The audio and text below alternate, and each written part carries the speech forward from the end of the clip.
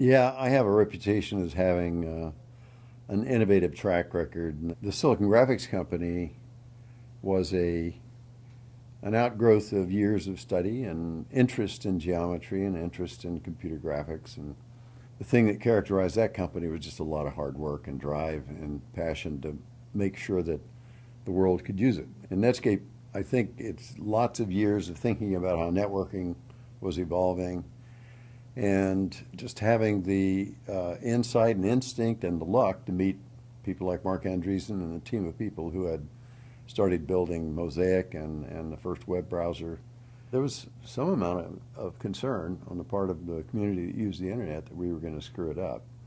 I think that people were surprised by was our initial strategy of giving away the browser. We knew that in the license agreement that people would have to take a license if it got used in a commercial context. And the businesses began to contact us to pay us for the use of the product.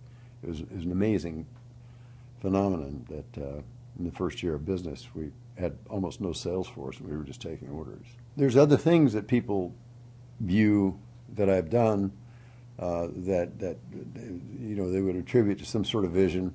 The inspiration to create the Clark Center, the Bio-X program, that was from our belief that biology was going to be a big future unfolding thing. Biological and genetic engineering are at a stage right now that could be equivalent to the days of the ENIAC.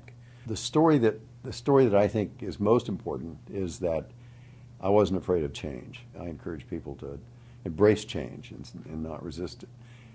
Embrace learning other things.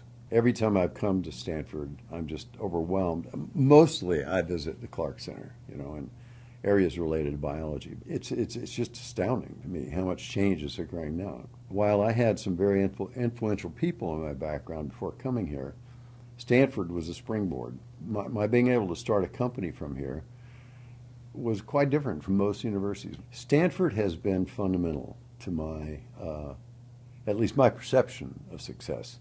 I've always felt such gratitude towards Stanford and viewed Stanford as the place that enabled all of my, you know, commercial success. And coming out here was just really a mind-opening experience. I was suddenly around some of the brightest people in the world, and I was their colleague.